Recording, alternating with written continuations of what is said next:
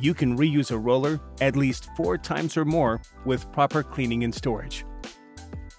Gather these supplies before you start painting so that you can be ready to clean as soon as you've completed your job.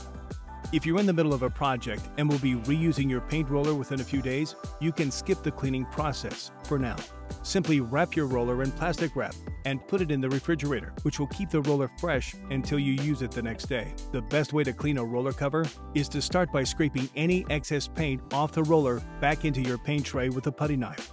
Then, roll whatever paint might be left onto a piece of scrap paper. If you're cleaning a roller after using acrylic or latex-based paint, like one of these products, or one of our waterborne paints like Ben, Regal, or Aura, remove the roller cover and place it into a bucket of hot water with a few drops of dish detergent. Avoid using too much soap, and the hotter the water, the better. Just be sure to wear rubber gloves for comfort and safety.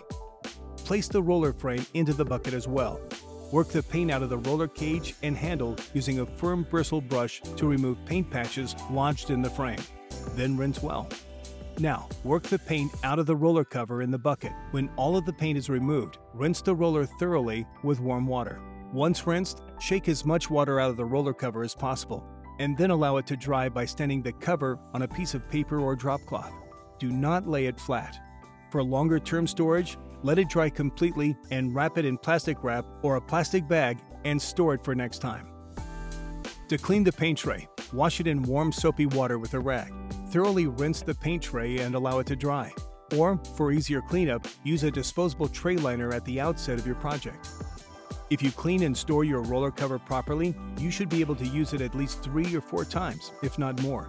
You can reuse your roller frame indefinitely if you clean it properly and make sure paint doesn't dry and harden in the frame over time.